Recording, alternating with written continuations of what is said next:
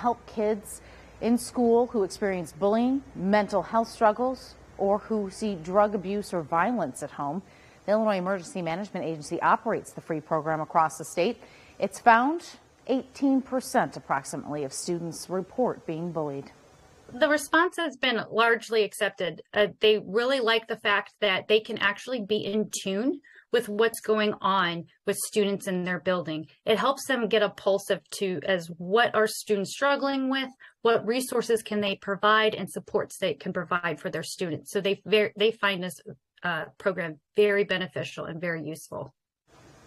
To find out how to reach out for help, visit our website, WANDTV.com.